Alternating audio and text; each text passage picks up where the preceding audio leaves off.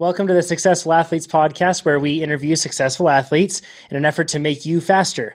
We learn from them and everything that they do, so then hopefully all of us can be a bit more successful on the bike, whether that's in mountain biking, road cycling, triathlon, everything else. And we have a triathlete with us today, Zach Josie from Utah. How you doing, Zach? I'm good. How are you? Doing well, man. Doing well. So Good. we are going to get into here are the highlights, I guess, with this one. We are going to get into how you got into triathlon. We'll Okay. also get into your experiences of dealing with dwarfism because you're a person with dwarfism and going through the multi-sport process of refining that whole process. And then we'll also go into just how you fit in training and everything else with your schedule. So I guess first things first, Zach, where are you from and what do you do for work? What's your family situation like for context? Okay, I'm from uh, Salt Lake, Utah, Salt Lake City, just a suburb out of Salt Lake. My dad owns a construction company. We do residential foundations. So I'm pouring concrete and that type of fun stuff. And then I live just me and my wife. We got married about 4 years ago and we just the two of us so far. So Awesome. So is it hard work, like physical labor outside sort of stuff? yeah, so I run one of the I'm like me and my dad run one of our crews together, and so we're out doing the physical stuff and setting up foundations every day, and then pouring concrete. So yeah, it's pretty physical. Yeah, must be tough with training. I guess we'll kind of jump around really quick. Where do you fit in your training with a schedule like that? Because typically construction work starts early in the day. Yeah, so I start usually around between 6 and 7, and so I wake up. My alarm goes off at 3 every morning, and I try to get my hardest workout in before work. And Wow. then if I have a double workout, I try to do the easier workout after work. And Holy cow. that's kind of the deal I made with my wife when she signed on to let me do these longer triathlons. I had to do the harder stuff in the morning, so I was a little more present at night. Yeah, because that's got to be super tough doing a hard workout. I mean, waking up that early, doing a hard workout, having a job that's physically demanding out in the elements, everything else, and then coming back for more. Yeah, yeah. So luckily, I try not to do a double workout every day. And I mean, a lot of times the hard workout in the morning is a bike and then a run right after. So then I don't have anything after work. But usually, if there's a swim, that's after work, and and stuff like or like an easy 30-minute shake out the leg run. Wow. Then Holy cow. Was that so hard to do at first? What do you do to make yourself get up at 3 in the morning it and just do it? I slowly just when I started to get more um, dedicated to like a structured plan, I just realized that like I'm already waking up early to eat breakfast, and I would wake up at like 5 anyway, and just kind of like sit around and then eat breakfast and leave. So I just slowly started making myself get up earlier and earlier, like turned into 4:30, and I tried to do something before work, and then turned into 4. Then as the workouts progressed and got harder and harder, I realized it had to be earlier and earlier to fit them in before work. So just Wow. slowly progressed to a 3 a.m. wake up. That's impressive. If you're watching this on YouTube, by the way, you can give it a thumbs up right now. If you're listening to it on a podcast, subscribe to the podcast and you don't miss an episode and you can share it with your friends. One of the things that I want to talk about here, Zach, is energy levels throughout the day. How do you maintain, are you worked going into, or are you exhausted going into work? And um, how do you manage it? so I always eat a very big breakfast, and that comes after I train, and it's usually between like 800 to 1200 calories of breakfast. So, and I know I do that many knowing that like I have a full day of work ahead of me, and I've just done a pretty hard workout. And then it, back up a little bit. Before my workout, I usually eat a little bit, usually like a bar of some kind, or or like a piece of bread with toast and jam or bread and honey or something like that to get me started. And then basically fuel every workout as well, just because I know what's coming for the rest of the day. What do you fuel with during your workouts? I do. I really like picky bars. I eat a lot of picky bars, They're and delicious. yeah. So if I Mhm. know it's a really long one, I start with that type of picky bar, and then I like the science and sports gels, Mhm. and so I use mostly those picky bars and science and sports gels. Awesome. So, when did you, stepping back even further, Okay. when did you start to get into triathlon? And like, what caused you to want to do that? So it started. I had this class in my first year of college that was basically a cycling class, and it was just kind of like the typical cycling class where you go to the gym and they shout encouragement at you and you pedal as hard as you can. It's basically that, but I always liked it. It was always fun. And then I roomed in college with my older brother who was a pretty good runner, and he loved running, and I knew that I wanted to at least try it a little bit. So I started getting out with him a little bit, and then I eventually moved home from college and lived with my parents for a little while, and they have a neighbor who was very into triathlon, and I always just kind of asked him a lot of questions about it, and I was always interested, and he encouraged me to try one in Idaho that was pretty easy as far as swimming goes. I had no swimming experience, so he basically just said, "This is the one to do. You can float down the Snake River. It's 20 minutes, even if you don't know how to swim, because you just float." That And sounds then, like my sort of try. yeah, it's a great one too. I mean, I still try to do it every year. It's really fun, and that swim just goes by so fast. So I still struggle swimming, so I love that race. Awesome. So how'd that race go for you? It went pretty well. I made a goal for myself to finish under 3 hours, and luckily, I had no uh, I had no concept of what swimming was going to be like. I didn't train properly. Probably, I just had some decent fitness because I already ran and I already biked a little bit, so I had decent fitness. So I just made a goal, just kind of threw up 3 hours. It was Olympic distance, Mm. and thought I'll shoot for that. And then uh, the swim was miserable. Just floated on my back. Um, Turned around every now and then and doggy paddled to make sure I was going the right direction. And eventually, I got done swimming, and it was like 25 minutes. So that shows I had no swimming background on my back dog. How fast the swim actually is there, because it's like what 1,500 meters for an Olympic distance. Mhm. So it was quick because of the river. And then biking, I had done all my biking on like a Walmart mountain bike that my little brother had at our house. And right before the race, I decided maybe I needed something different. So I borrowed my uncle's road bike, which was like 8 sizes too big for me. So so we just like mashed down the seat, turned it, turned the seat downwards, and I just kind of like set up against it and pushed myself on back to the seat as I pedaled. And, and the bike ride went better than I expected. I think I rode the bike ride in around an hour and 25 minutes, the 40K. So, Nice. I mean, on a big bike, no Yeah, experience, I was happy with that. for sure. Yeah.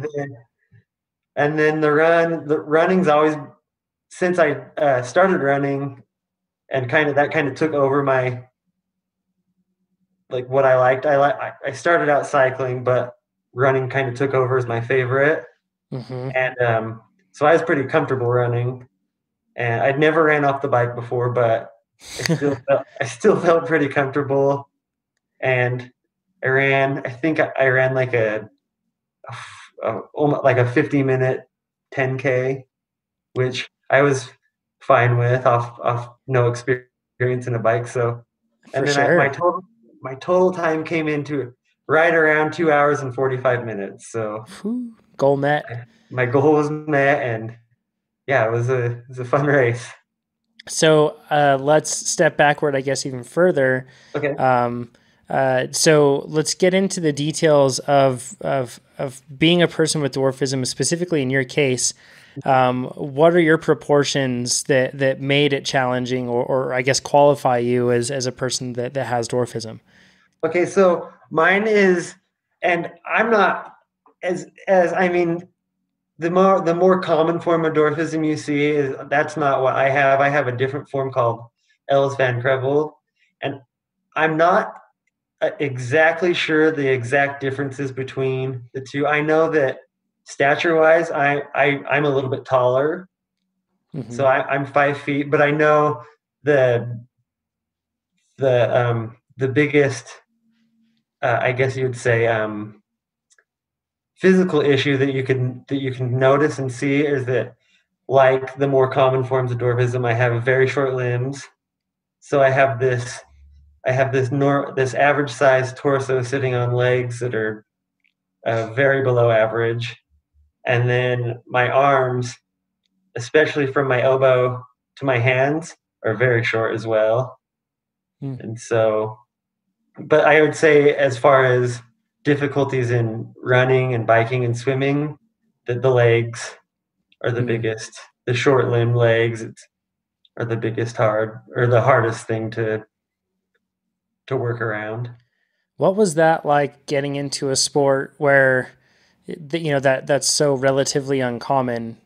And like was that were you used to like barriers standing in the way with athletics, so you just like it didn't seem different to you? Or because I mean, looking at bike proportions just alone right there, it's really Yeah. complex. I mean, I would assume that it is. Was that difficult? As far as the equipment goes, I had no idea that I didn't fit on stuff. I just kind of like, even at the gym and when I do cycling classes, I just knew. I went in there and mashed the seat down as far as it would go, and just kind of like reached. And sometimes I'd sit like on the bar, the top tube, and just not think anything of it. It's just I just always knew like, oh, I'm short, so I have to sit on this a different way. And so, and then playing sports growing up, I played basketball pretty competitively until high school when everyone hit their growth spurts. And then that was just always, it was the same. Like I just knew I was short, and eventually I found ways around it. And so, and then with triathlon, it was the same thing. The first bike I bought, I just kind of typed in smallest bikes I could find. And then Um, I bought a bike from a lady that was the smallest one I had ever heard of, and just kind of rode Hmm. that for a couple of years until, yeah. So just kind of like for a long time, I had no idea that I didn't fit on these things. Right. What sort of modifications did you have to make to that first bike that you got, and what size was that bike? That bike was a 48 centimeter frame, and then it was like a, I don't know how to explain it because it wasn't like your common road bike, but it also wasn't a strict tri bike either. It was like somewhere in between. It looks more like a road bike compared to my current bike now. And then Hmm. I think the lady just had like, she had tri specific handlebars put onto it. And Mm-hmm. so, and then it had, so it was a 48 centimeter frame. And then I had to cut, the seat post so that I could smash it down all the way so it sat flush with the top tube. Hmm. And then it had that we put 650C wheels on it so that Mm. I could get over my legs over the bike. Hmm. And then just those are most of the modifications I made, and then just push the seat as forward as it would go, even kind of so like I even had it in a position that it wasn't, like, you can tell it wasn't meant to be in that position, but we just kind of like locked it in there. Yeah. found ways to like lock it in. So yeah, What about stem length? Did you end up changing that at all? on my first bike, Yeah. I didn't know. Yeah. What about now? What are you on now? And what are all the changes that you've made to your bike? Oh, okay, so now I'm on a 45 centimeter Cervelo P5, and I believe it's the last year they made. It's the model that's the last year they made a 45 centimeter. Hmm. So currently they don't make those anymore. Hmm. And then I stuck with the 650C wheels because that's what that frame came with. Mm-hmm. And then as far as like this the seat, that's just the same situation. Just we put it down as far as my fitter could get it, and then I guess the biggest issue with the new bike is it came with the crank arms came 170 millimeters, which Mm. is way too big. And he immediately that was his first. We're going to have to deal with these crank arms. We're going to probably have to get you a whole new crank Mm. because I don't think that this company makes crank arms that small. And so Mm-hmm. he did a lot of research and found a Cobb crank set that goes down to 140 millimeters. And that was Awesome. that's the first thing he put on. Was that a huge change? I Oh assume, yeah. like pedaling the bike, that had to have been massive. Oh yeah. It was huge. It's like it opened my stomach. Like I can breathe better now sitting on the bike. I'm not as curved as I was. I had to like curve over. And so now I'm like my back's like really flat now, which is Mm. which has been great. And then pedaling is it was I had no idea that I was pedaling in a huge whirlwind compared to what I am now. It's really quick, faster pedals and so much easier. That's awesome. What about stem length on this one? My torso is pretty average size. My Mm-hmm. to compare it, my bike fitter was I think he was 5'9", and he said my torso was the same as his, Mm. with or lengthwise, and Right. so he had to like extend the stem out, if that makes sense, but Yeah. then shorten it down, Yeah. Drop take the off. stack, but keep the reach long. Yeah, kept the reach long, dropped the stack, and then yeah, so that was tricky. We played with that for like 2 good hours on So his. to give people a point of reference, you're 152 centimeters tall. That's what 5 foot is. Yeah. Um, so that and then the proportions are what make the bike fit unique. Did you have to change the extension length at all from your pads to the end of the extensions? So he made the elbow pads because from my elbow to my shoulder is pretty. I mean, it's a little smaller than average, but it's not where it's short at. It's not the noticeable part. So he had to like extend the pads out a little bit, but then shorten the bars, if Mm, that makes hmm. sense. So I didn't have to get new bars. He just kind of like stuck them in a little further, Yeah, so that yeah. my forearms would fit on there better. Hmm. That's so. That's like I assume once you got a bike that fit properly, it had to have been awesome. I mean, that would be really hard. I'm so spoiled. I fall directly like within the average proportions and size on things. So Yeah, I've never had to like think of this. So yeah, this is like a whole different barrier that I just personally thinking about this, it would be tough to go up against that just because training's hard enough, especially when you're doing it at 3 a.m. But yeah. training's hard enough, let alone having to go through all that. And it's funny. I never believed anybody that said go see a fitter. Go see.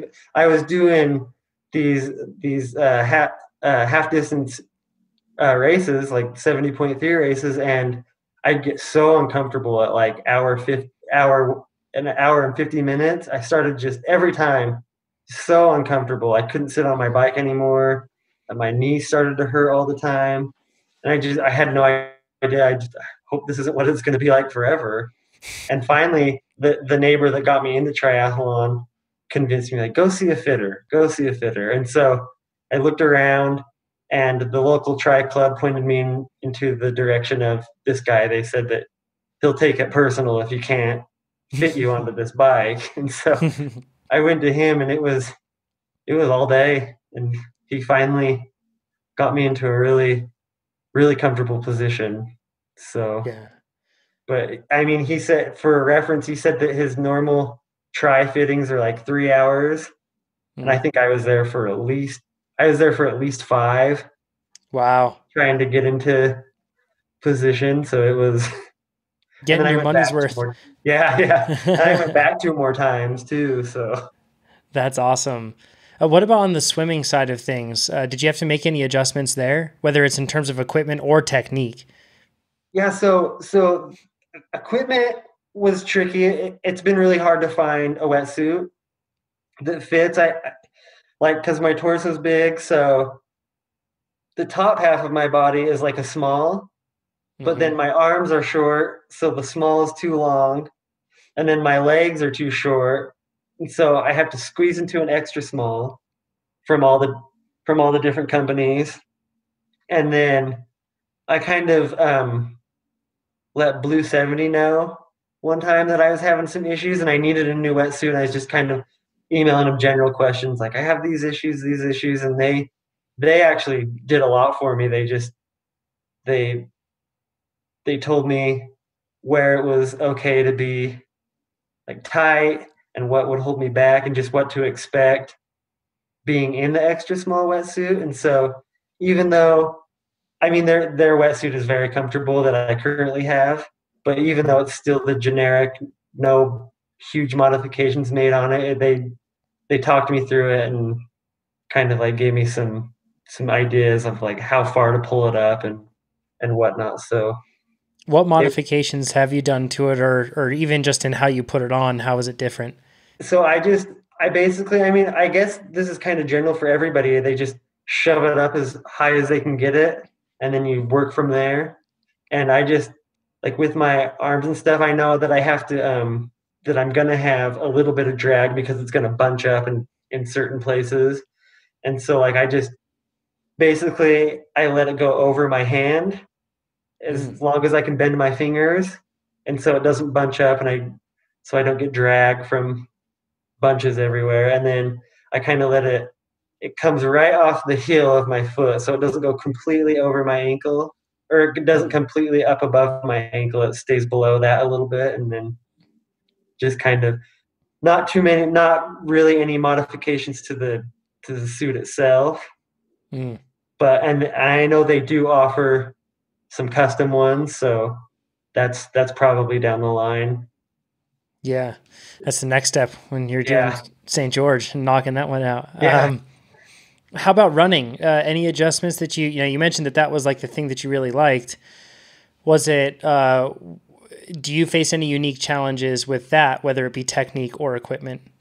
So yeah, with running, I like I said at the beginning, I had no idea that I needed to make adjustments. I just kind of always got out and ran.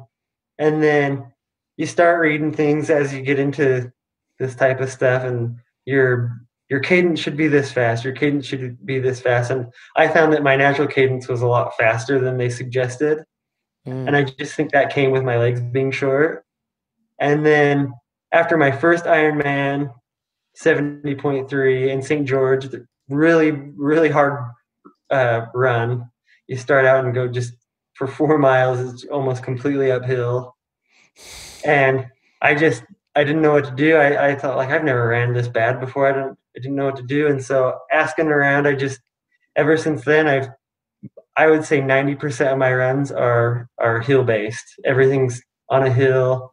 mm, Even my quicker stuff, like I put the incline on the treadmill a little bit, and so just trying to strengthen my legs mm. for that. And I think, I mean, it makes sense that my legs are carrying average size torso, and so having stronger legs can carry me a lot quicker, I think. So Yeah, that's an interesting concept. Most people, because the size of your legs, that's also going to be proportionate to the size of the muscles, right, on yeah, your legs. yeah, So then, if you're there are smaller muscles having to work as hard as a normal yeah, length, basically, to carry that torso. Yeah. So, and I just knew, I mean, it makes sense that everyone suggested doing hill running because that's strength based running, I guess you'd call it. And Mm. so I almost all my running is that type of running And then what's your uphill. typical cadence when you run to give people kind of like an idea versus maybe what it might have been otherwise? It's usually so. I mean, you read all the stuff that says like 175 to 180 is what like the good runners run, and mine's more like 185 to 195, Hmm. depending on what type of work I'm doing. Mm-hmm. So yeah, it's really quick turnover and Did you have to train yourself to do that, or was that natural? what naturally I was already pretty high, but then once I learned why I needed to be quicker, then I started to train a Mm. little quicker as well. And Yeah. so I would say that naturally I was around 180, 185, and then when I when I was told to run with a little higher cadence because of my leg size, then I got up a little bit higher. So Was that just like a make the switch, run fast? Was that fatiguing at first? Was it yeah, difficult? yeah, I don't know. Anyone who has done cadence training probably knows that it's hard to. I know that like can cause your heart rate to go up pretty quick, even if you're running a certain pace and you're just Mm. making your legs move quicker. It's cause your heart. So it took a while, and it's still a process now that I'm trying to keep my heart rate down as my cadence goes up, but my speed stays the same. So it's thinking Hmm. of all these things at once is also exhausting. Yeah, no doubt, man. No doubt. Okay, so let's get into your progression through try a little bit. We talked about the first try you did, where is the triathlon that I'm going to try to convince my co-host on the Ask a Cycling Coach podcast to do, because then I can float down a river. So that sounds Oh amazing. yeah, Uh, yeah.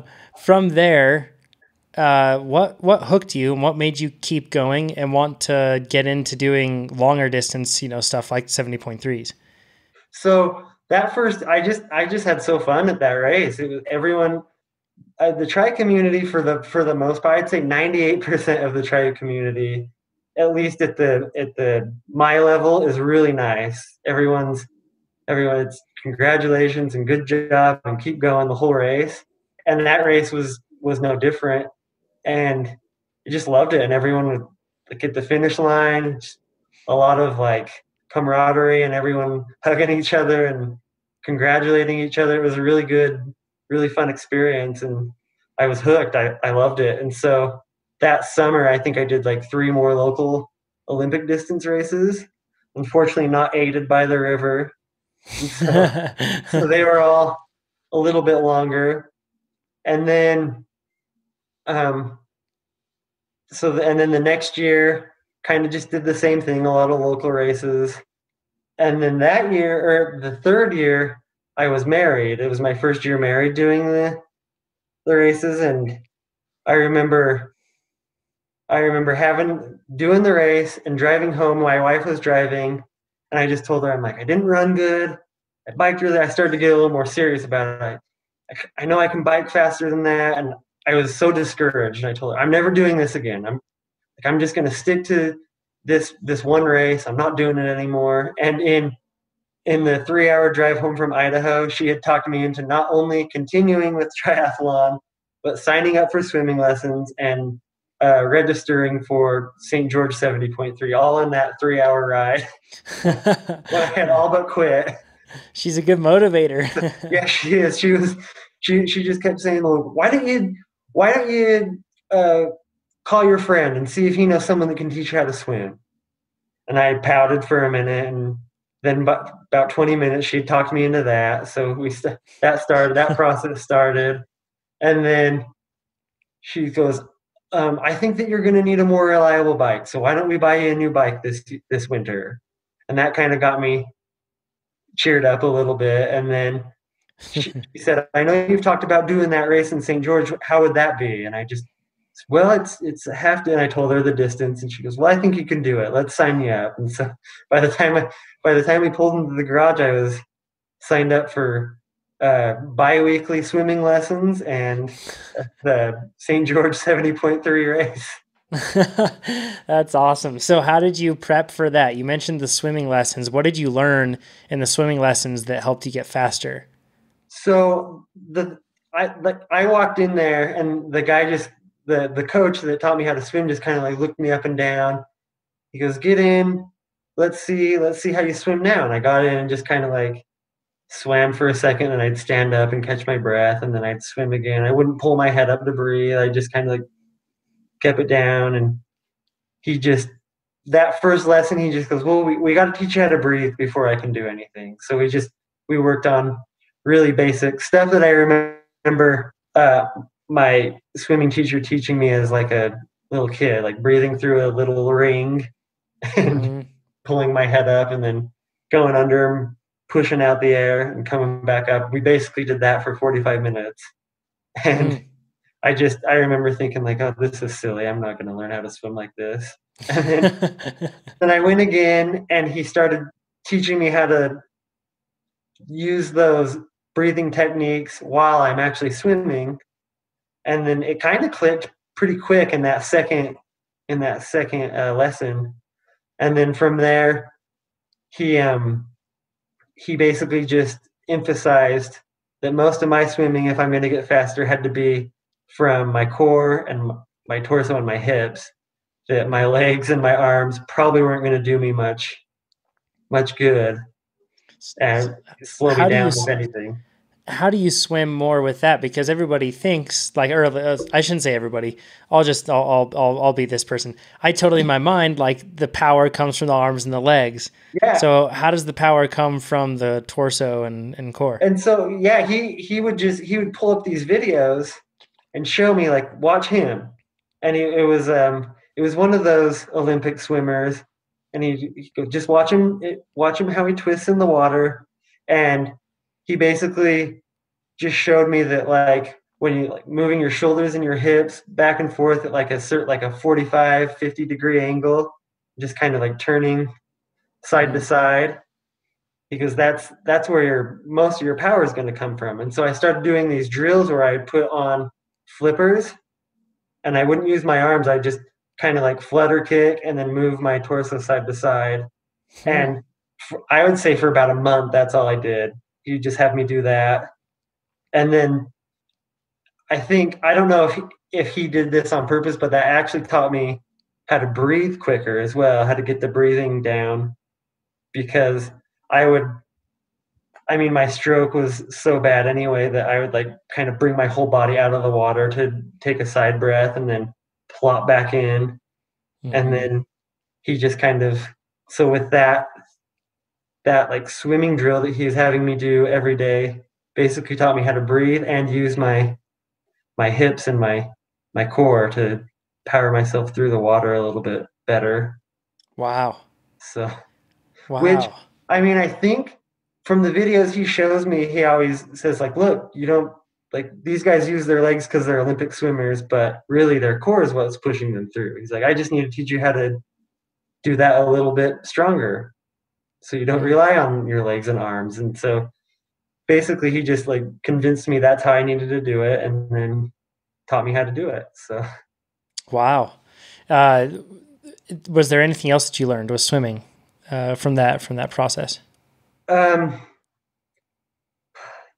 basically just and then just the normal stuff like speed work, like why that was important, and then why practicing like open water technique was important, like siding. Mm, So he taught me those things as well, but I'd say at least I mean any swimmer is better off probably learning probably doing some of those drills where you're really emphasizing your core and your hips, but that I would say that was the biggest thing for me was mm. really like a month of that specifically was really and just really drilling it into my memory and my training. So How much faster did you get as a result of that? Like where are you at now with your swimming compared to where you started? so I would say I started not being able to finish a 100 without coming up to like doggy paddle or Hmm. without stopping at one end of the pool. And then I would say now, well, before the virus and everything, Hmm. I just barely started swimming again. So, but before the virus, I was down to like 1 minute and 30-second 100s, Hmm. which I mean, I can't brag about that, but That's a ton of improvement.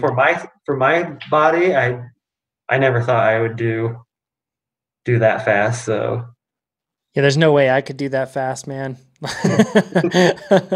That's like that's a ton of improvement. and that's I mean that's not like I don't hold that the whole swim. That's more of just like that's when I'm doing speed 100s, and that's Hmm. also why I say I can't necessarily brag about it because um, most people are much quicker. But for me, it was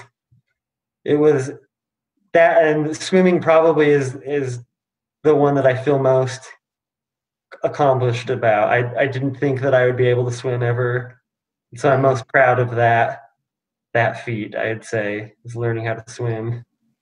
That's awesome, man. What so much improvement. It's like, and I'm sure that that then made everything else easier as Oh well. Like, like for the rest of the other disciplines. That's the thing with triathlon. If you can yeah, get faster at the earlier disciplines, then it just makes it easier. The everything that follows. oh yeah, for sure. I mean, like we talked about my bike fit. The same with that made everything. It's making everything easier. Hmm. So yeah, it's certainly the case with swimming as well. I guess getting into to St. George, how did that go? And you trained for it, you prepped for it, or I guess actually probably even before then. How do you train on the bike, and how do you use TrainerRoad? Because I think that you have like a coach, but you still use TrainerRoad, correct?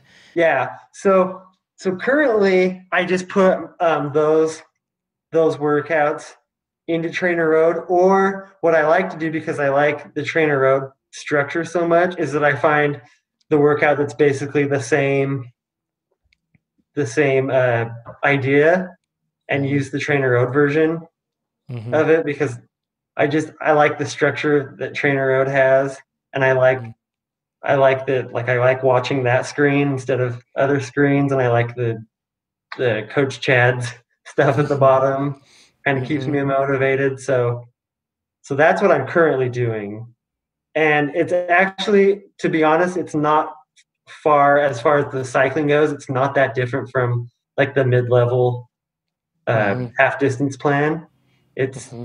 I'd say it's about the same amount of biking hours and structured very similar Mm-hmm. to what that is. So How did St. George go for you?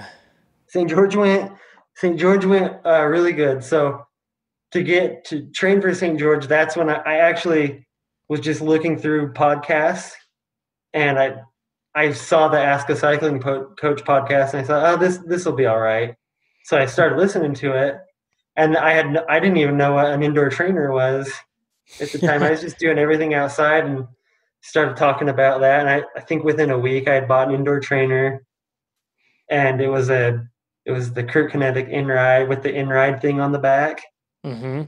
And so that's how I started training for St. George, was after happening upon your podcast and and setting up more of a structured plan and just doing one of your plans. And um Yeah, and actually, one thing on that really quick, we should probably go into your improvement on the bike too, because you talked about okay, the swim, yeah, but because your first FTP test, I think it was in the fall of 2017, right? yeah, 20-minute test. yeah, Um, 220 is where you started, and yes, then roughly 220. It might have been like little high, I don't know. We'll say 220. I think that's what it was. cool. And then how high did you, or what was your improvement like that first year in using it? So by the end of 2018, I had done St. George and Indian Wells. And by the time I had got to Indian Wells, I was training at uh, an FTP of 240, I believe. Awesome, way to go. So I improved between 15 and 20 watts. And then for St. George, I think I was training at about 230, 235-ish at Hmm. that time. So just in those couple of months, I'd made a lot of improvement. So how'd race day go? This is 2018 St. George. How'd it go? It was I well, I'll start the day before because I went and did the practice swim, and I that scared me so bad. I got in the lake and I froze, and the water was cold.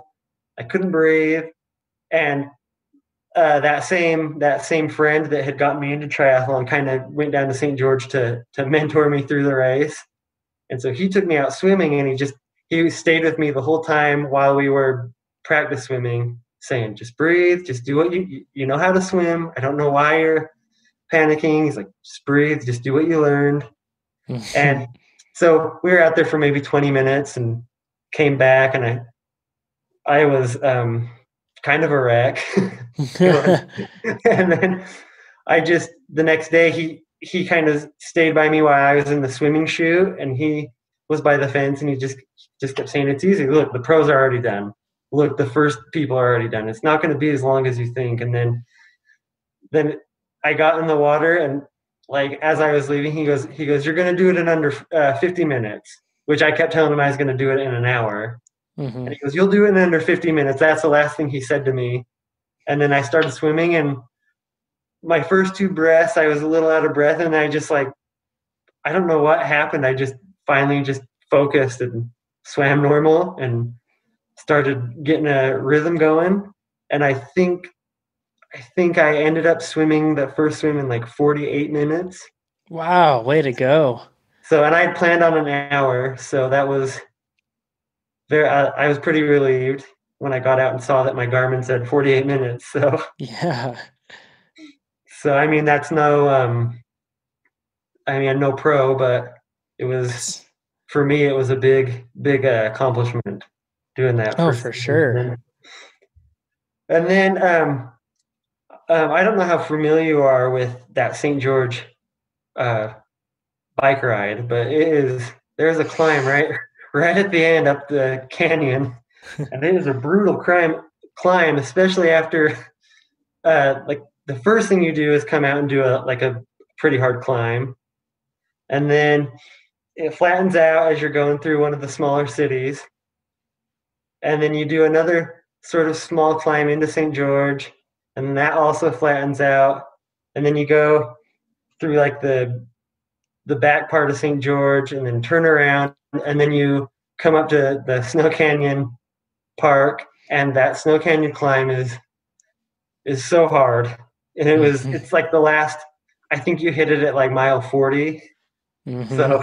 so you've already gone 40 miles, and then you have to do this climb. I think it was the actual climb itself is maybe five 5 miles. It took me almost 30 minutes to Hmm. climb that, but it was good though, because as I was climbing it, there was a lot of people I was passing that were walking their bikes, and Hmm. so I felt encouraged that like, oh man, I'm glad I don't have to walk my bike. I'm glad I'm strong enough to get up this climb by myself. And then finally you get to the top, and then it's just a really easy uh, glide back down into the finish line on the bike. Hmm. And I I think that last, I don't know how many miles it is, but it's another 5 miles, 5 or 6 miles, and it took me like 9 minutes to do that last couple Yeah. miles. It was just such a downhill Yeah. How'd last. you run off the bike? And then I ran, like I said earlier, it's that monster hill, and that kind of took me out of it. Early, I started stopping at every aid station to walk through them. I ran between the aid stations though, so I was proud of that. But every aid station Hmm. I stopped and walked, got a Sure. drink, had to have a little pep talk with myself, and I think I ended up running about, it was 8 minute.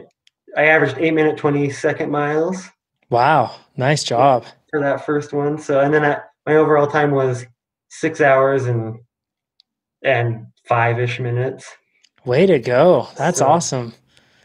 yeah, that was right. My goal was 6 hours, so I was happy with with that. I thought I'd bike a little quicker, but I also didn't. I also underestimated all the climbing that you do in St. George. So For sure. Yeah.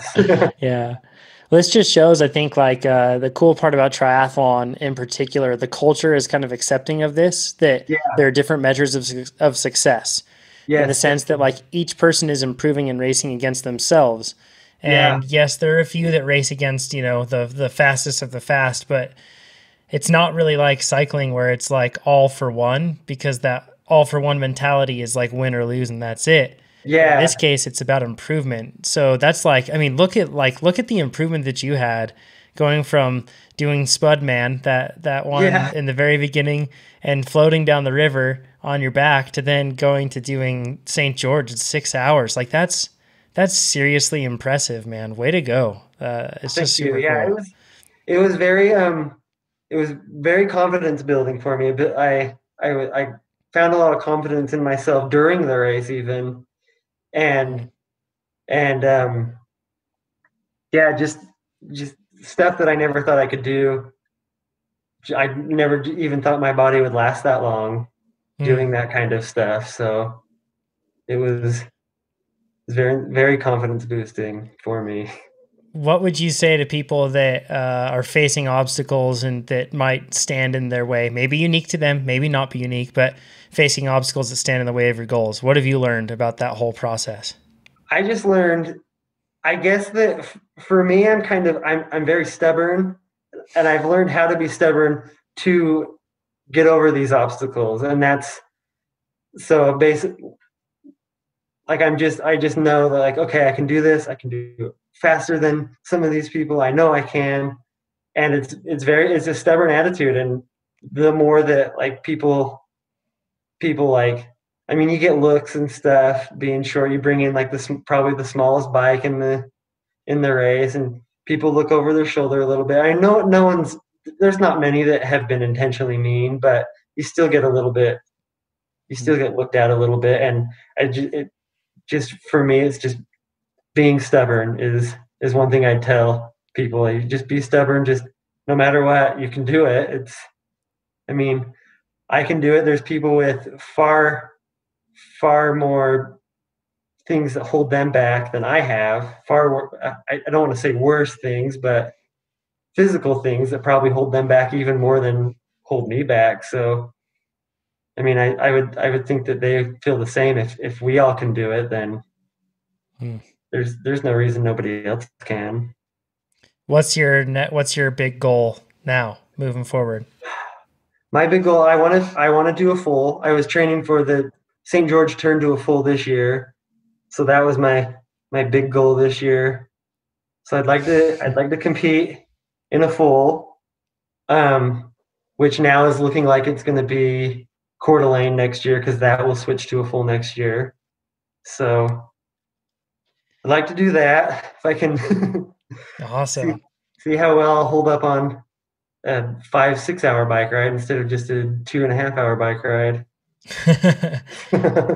That's awesome, man. How cool. Well, Zach, thank you for coming on, and thank Yeah. you for sharing your experiences. Hopefully, we can learn something from the swimming, from the bike fit, from all the different things. And thanks for using TrainerRoad. Thanks Oh for yeah. being an example and an inspiration for us. It's pretty awesome. So Yeah. Thank you guys for all you do. It's very.